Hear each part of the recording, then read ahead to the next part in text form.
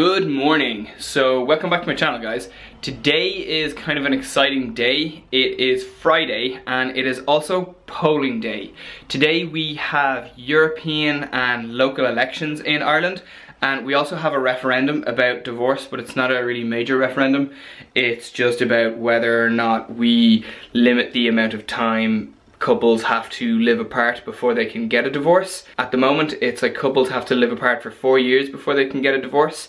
And I think the referendum is to shorten that down to 2 years. So not really a big referendum. And then there's, as I said, there's European and local elections.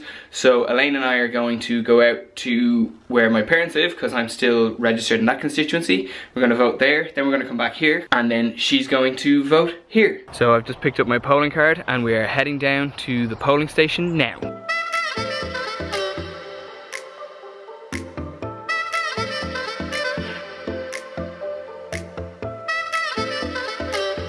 Bye, buddy. Bye. So I voted and we're just walking back to my mum and dad's house now, and we're gonna say hi to them for a couple of minutes and hang out very briefly, and then we will head over so Elaine can vote.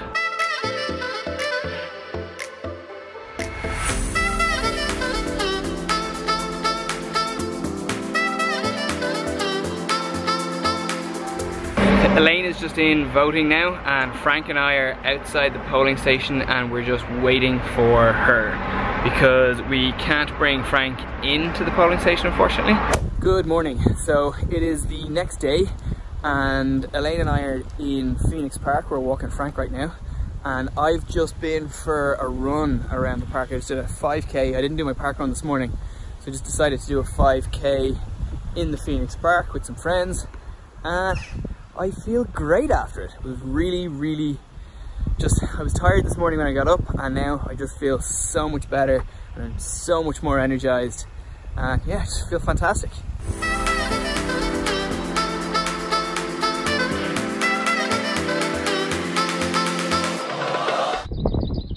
Oh, this is a fall. Yeah.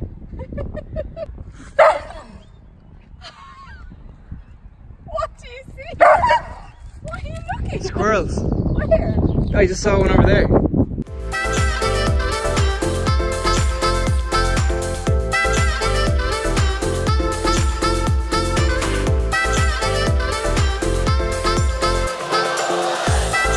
We're on our way back to the car right now, and Frank saw squirrels. It took us ages to actually figure out what he was looking at, but he just, like, it's the most sort of dog we've seen him be since we got him, and yeah, he really wanted to chase those squirrels and he started barking and everything. It was so good to watch.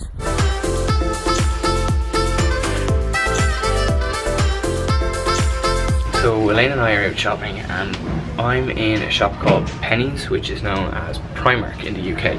Basically, I got a pair of jeans here probably back in September sometime, and they're like my favourite jeans that I have right now, and I've worn them out.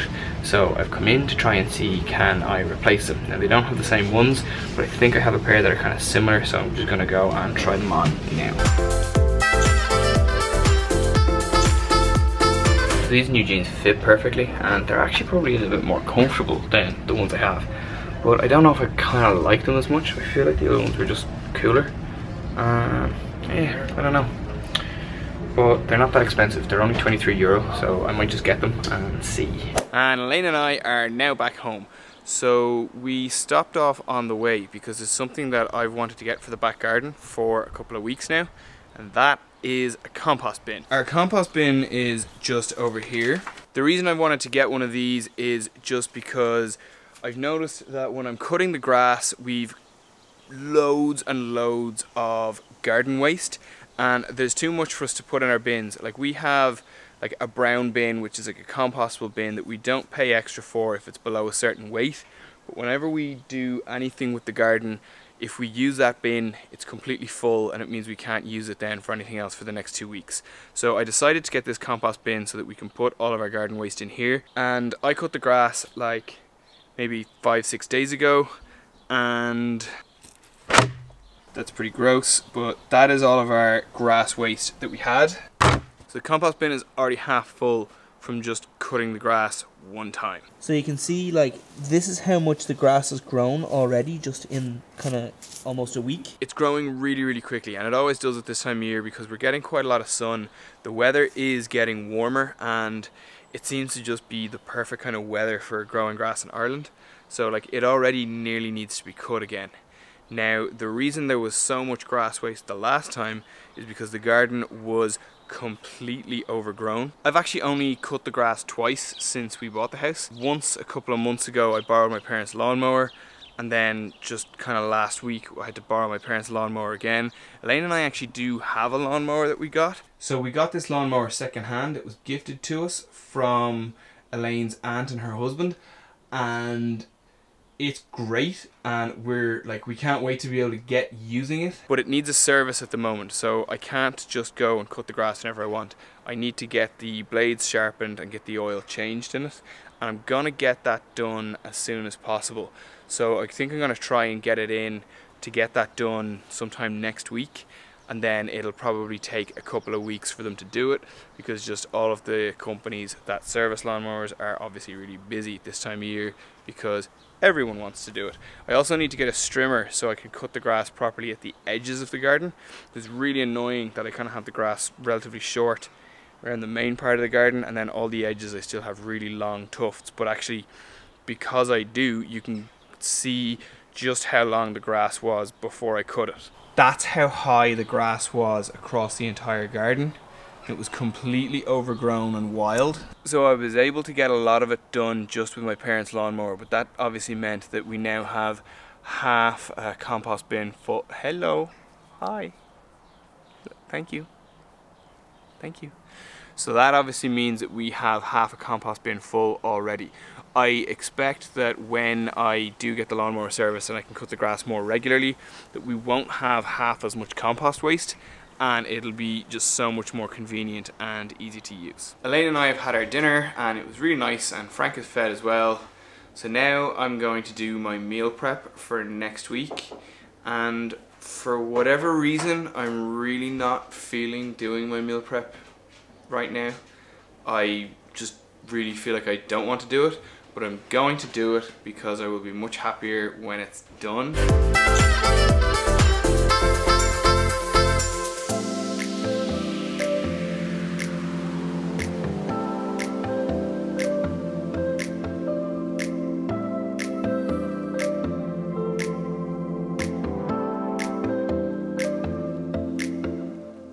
For my lunches this week, I did the chicken exactly the same way as you guys have seen me do in a previous video, but I used a different seasoning. It's called chips seasoning or chips spice, or what's it called? French fry seasoning? Yeah, basically it's meant to just make things taste like the kind of chips that you get if you're in a restaurant or like a fast food diner or something. So that's what I used on my lunch this week, just to kind of make it a little bit different. And yeah, it means that my lunches are done and I don't have to think about them for the rest of the week, which is great. It's kind of getting close to that time when I can just put my feet up and relax for the evening, and I feel like I want to have a drink. So I'm gonna make a vodka martini. So a couple of years ago I was in Canada with my friend Kieran, and he introduced me to Crystal Head vodka. And I really like it, and the bottle is the coolest thing ever. It's shaped like a crystal skull, and this is the bottle. So this is what it looks like, and I just think that is so cool. But the problem with Crystal Head vodka in Ireland is it's not the easiest thing to get. Most places don't sell it, and so it's kind of awkward to buy. And the places that do sell it, it's quite expensive. It's €60 a bottle. So when that bottle finished, I just had, I got some Smirnoff and I poured it into it, and I've been drinking just Smirnoff vodka for the last while, because it's a nice vodka, but it's like when you're used to drinking Crystal Head vodka, it's just not the same. Like, Crystal Head vodka is so much nicer. But a couple of years ago, I was watching a vlog by Julian Solomita, and he was drinking Tito's vodka, and he really recommended it. and I always like had it in the back of my head that that's something that I wanted to try sometime. When I was over in London a couple of weeks ago with Elaine, I was out with Elaine's brother and I saw Tito's in one of the bars, so I ordered a glass of it and I really liked it. So I have found that in our local supermarket they sell Tito's, and I was able to buy this bottle of vodka today, which is the same volume. It's a 700ml bottle of vodka, same as the Crystal Head bottle that I have, and it's only €40. And at the time when I was drinking the Tito's, I felt like this is at least as nice as the Crystal Head vodka. It may even be slightly nicer. So with that in mind, I bought the bottle of Tito's today because I needed new vodka anyway, and I wanted a nicer vodka than Smirnoff, but I didn't want to have to pay €60 for another bottle of Crystal Head. So I went with the Tito's, and I'm going to have a bit of it now. I'm going to make a martini with it, because the one thing is, like when I drink vodka, I generally drink it as a vodka martini, and I really liked the Crystal Head vodka martinis, so I'm excited to try the Tito's in a vodka martini. And I'm just going to have like a little nip of it just on its own first. So I just poured a half measure of vodka into the glass because I just want to see if it's as nice as I remember.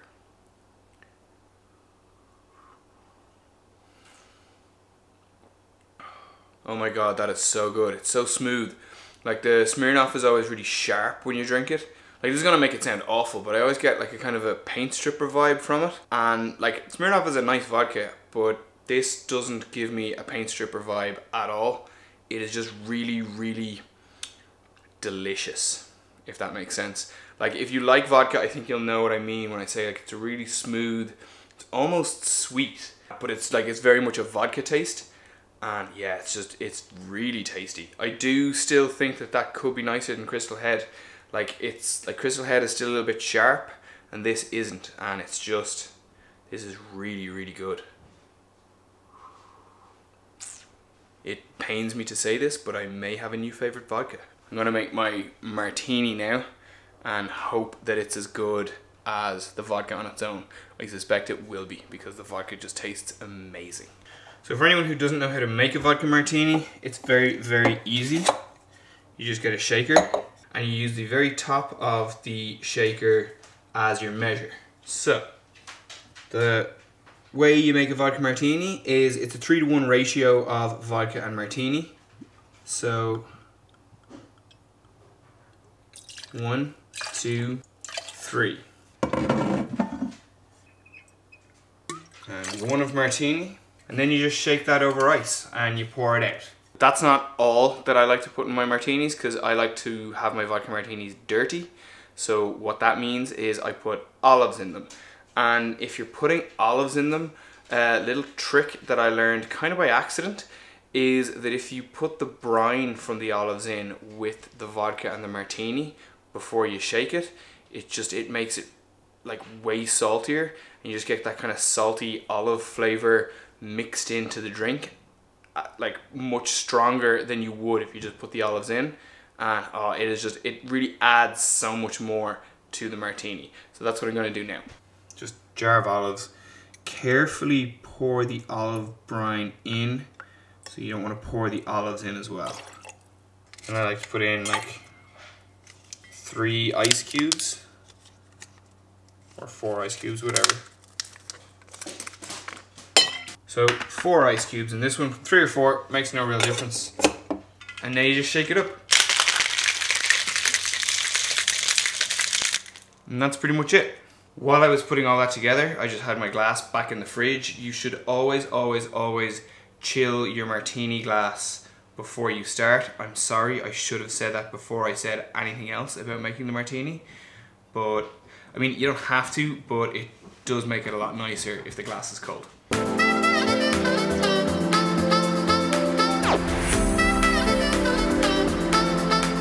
it's quite yellow and it's a little cloudy. And the reason it's this yellow and cloudy is because I put the brine from the olives in. If I hadn't done that, it would be a lot more clear and a lot less yellow. But it should be very nice this way.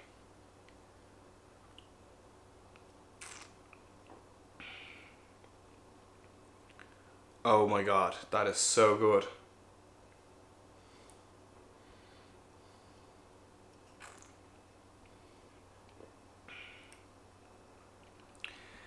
Yeah, I think definitely Tito's is my new favourite vodka. Sorry, Crystal Head, but this stuff is amazing. Okay, so I'm going to go and I'm going to enjoy my martini and just take it easy for the rest of the evening. I just want to say thank you so much for watching this video. I hope you liked it. If you do, please give it a big thumbs up. Please subscribe to my channel and I will see you in the next video.